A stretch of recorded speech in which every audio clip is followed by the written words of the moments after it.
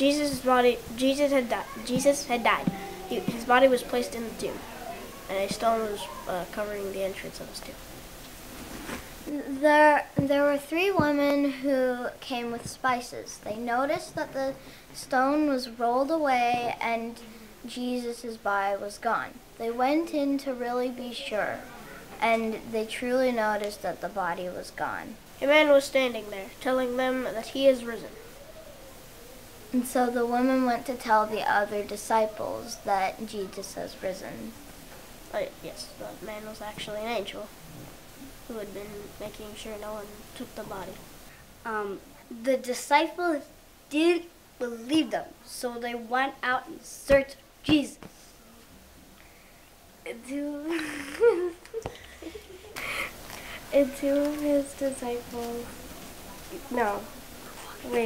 followers, 2 of his disciples were walking down the road and didn't recognize him.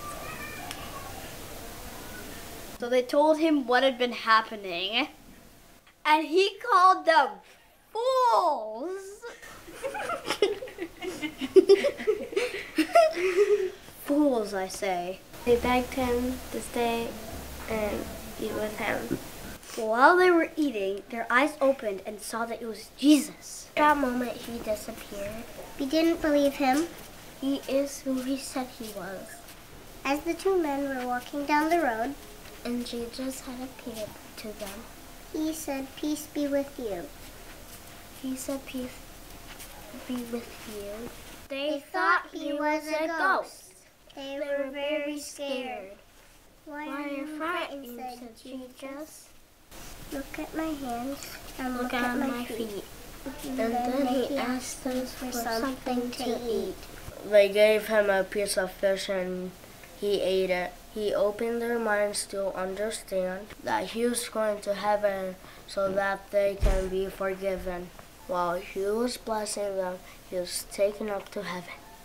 Thomas said, "I don't believe you unless if I put nails in your, if I see the nails in your hand, in God's hand, and put my hand in his wound." The disciples were behind the door, and they were like really scared. But then Jesus was there, but Thomas wasn't. So, yeah. Yeah. Good job. Yay.